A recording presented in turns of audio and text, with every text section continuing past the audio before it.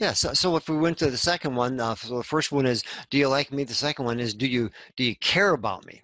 So what do I mean by that?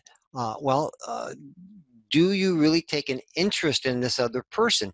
And the more you get to know a person, the more you can discover certain things about them. Like, for instance, uh, what is it that some of their outside hobbies are, or what anything about their family, or that could be a relationship that's extended, but maybe a person you're just meeting for the first time or talking to for the first time. Just asking the right questions is going to give you a good indication whether or not this person likes you or not. If or if they care about you.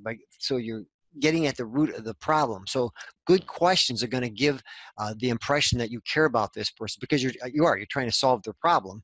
Right. How are you going to do that? Well, you got to figure out what it is that's going on there, and ask the right questions. So Carrie, just your tone of voice again, using their name again. But the key is to just really show them that if they got a problem, you're going to be the person to help them solve it.